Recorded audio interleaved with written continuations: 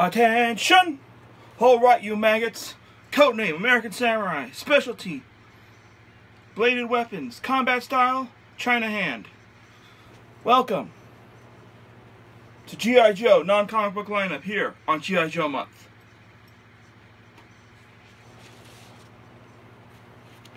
Okay, I've already dived into the darker side and talked about Cobra.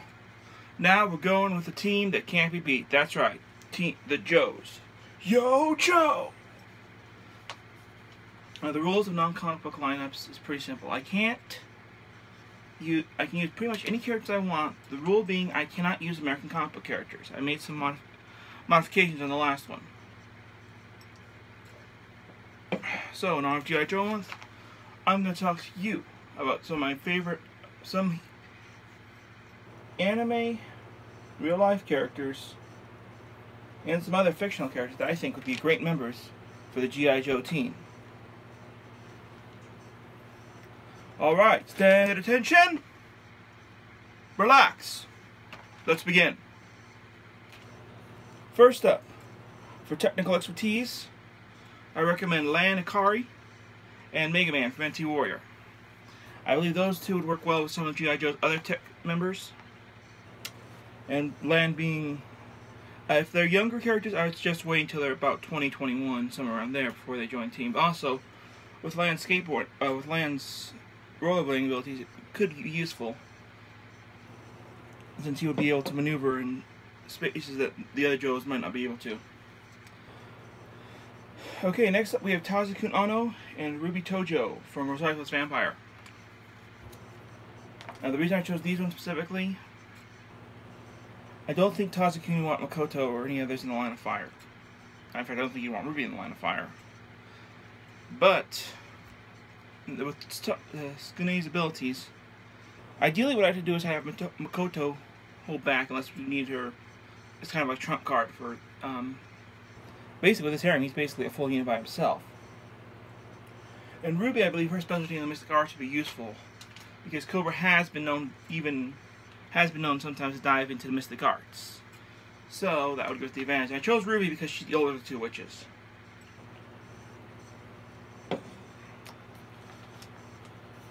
Okay, next up, Shinji Ikari from Campus Apocalypse. Why did I chose this version of Shinji?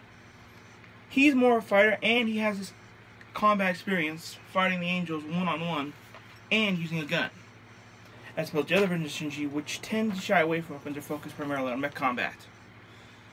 Since this Shinji's not afraid to go one-on-one when he tries to call over, I believe with training, he could become a very useful soldier. I feel like he would get along very well with Roadblock because of his love for cooking, so. Next up, I've got a couple of units that I think would do well in the G.I. Joe group. First up, we have the Straw Hat Pirates from One Piece. While it's a loosely affiliated group, it does have almost that G.I. Joe thing where everyone in the group has a unique job. Also, I believe the female members of G.I. Joe would find Chopper very adorable. So there's that. Also, you would basically, several members of this group would have what would be considered superpowers, which I believe would give them an advantage against some of Cobra's more science-based creatures.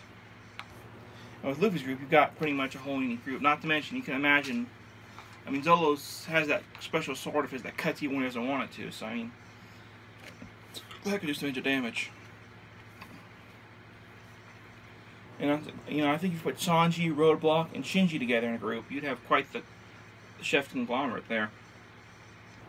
Next up, we're going for live-action television. We're going for the classic version of Unit from Doctor Who. I could go with a modern version. I think the modern version is too much like G.I. Joe in its own right now, where they have special members especially for everything, whereas the original unit was like, what, 2, 3, 4, maybe 5 people carrying the Doctor. So I think that original unit would actually fit in as almost like a sub-team of G.I. Joe. I think they'd work well with that group. Another team that I would think would work well, and actually I've got a couple teams here. Another team I think would work well within that group would be the Centurions, because you remember in the non-Cobra lineup, I did put down Doc Terror and Hacker, so I feel like the G.I. Joes would be or the Centurions we brought into that group. And they all have their unique specialties, air, land, sea, and later stealth and electricity. I think this would be a good addition to the G.I. Joe team. Okay. I'm changing one here because I had Doc Savage's teams now, but I didn't know about Sergeant Savage at the time, who pretty much is he was similar to Doc Savage, Captain America, and Sergeant Rock, so I'm counting him out. I do have some honorable mentions here. Percy Jackson, I believe his skills in aquatic combat would be very useful to the Joe team. And also, he'd be the only member of the team if he was put on like a water team that really wouldn't need a scuba suit because of his powers. And the other one I chose was the Whisperer. I chose him because he has, well, he's an honorable mention, not like Percy Jackson. I want him because I like the idea of having a police officer and a vigilante on the G.I. Joe team. Because they wouldn't know about...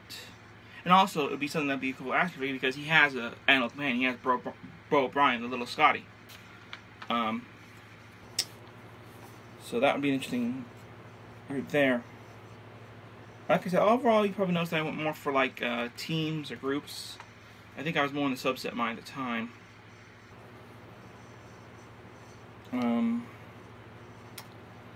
Would there be any other people I would consider adding to this team? If we go from Japanese comics, yes, there's a couple Japanese manga. There's a couple more I would think would work well in this team. Two off the top of my head I think of right away would I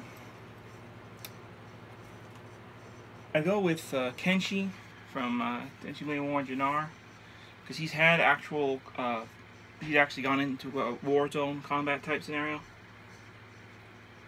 And with his skills and abilities, I believe he'd do very well. I just think the Joes would have a hard time handling his harem, and with his personality, he would probably end up winning a few hearts of a few of the female Joe members.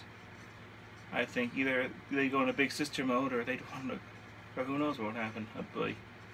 The other two I would recommend, also from animes, Master Keaton was. If you haven't seen the anime, I'd recommend checking out.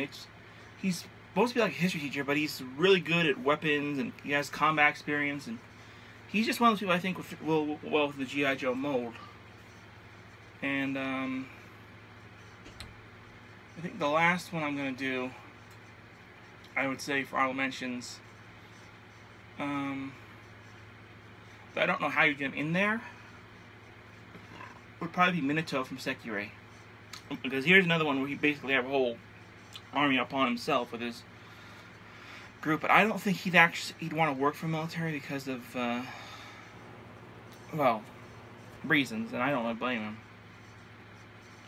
But anyways, so that's my thought on my non-G.I. Joe lineup. If you guys have any other anime live-action characters, or even small groups that could be like a subunit for G.I. Joe, let me know in the comments below. Like I said, I hope you guys like G.I. Joe month. This is my, well, technically it's my third video because I count the fan Q&A as part of G.I. Joe month. But salute! Dismissed, maggot! And remember, knowing is half the battle. Yo, Joe!